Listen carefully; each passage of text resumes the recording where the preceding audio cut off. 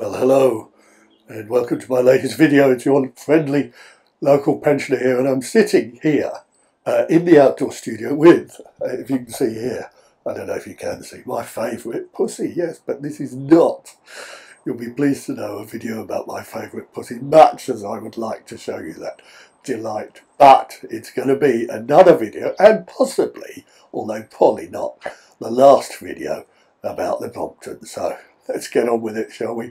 While you're still thinking about my favourite pussy, and why would you not?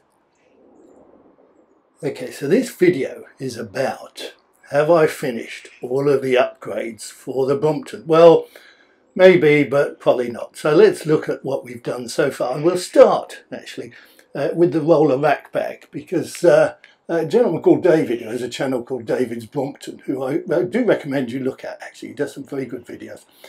He made a comment when I did the video of the unboxing of this bag, and he said, I wanted to see it on the bike. Well, there you are, David. It's on the bike. Now, it's attached, as I think I said in the video, by a couple of clips. One is down here, which is attaches to the rack, and there's one on the other side. And there's one up here, which is a Velcro strap, which attaches to your seat post. So there are three mounting points for this particular roller rack bag. And while we're here, on this particular part of the video, the seat post there is a titanium seat post, which I swapped for the standard steel seat post. And you can see a separate video of the unboxing of that seat post.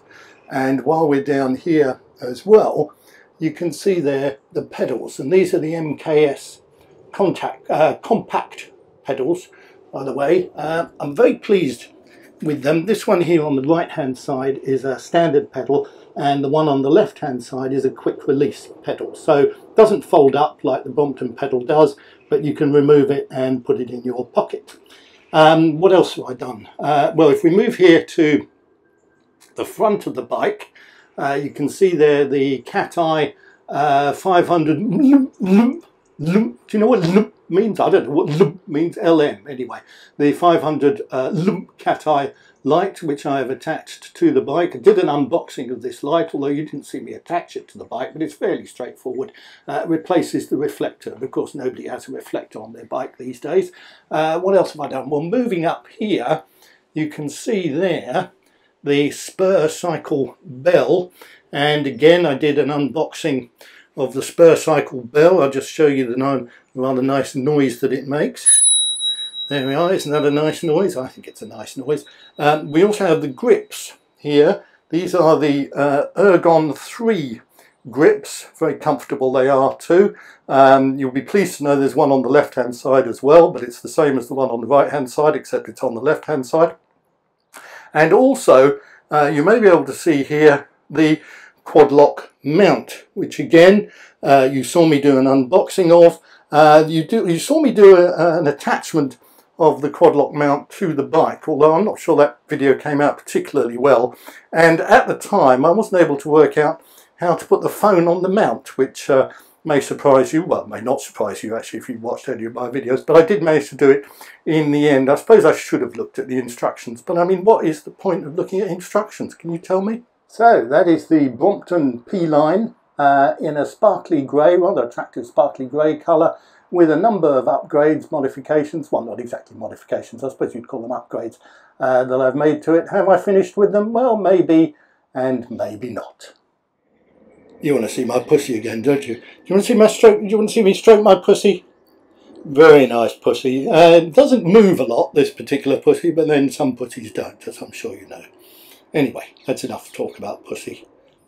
Back to me, Keith, as Keith Floyd used to say. No, hang on a minute. If it was Keith Floyd, his cameraman couldn't also be called Keith, could he? Who knows?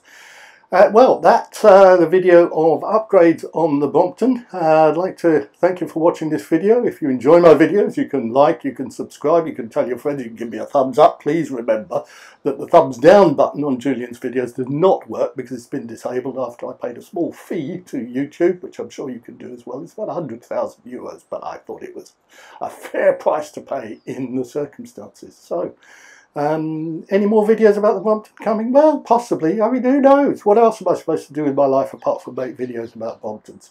So I'll give you a final look about the Brompton before we go. I mean, a final look at the Brompton before I go. And there it is. resplendent on the grass in Julian's paddock.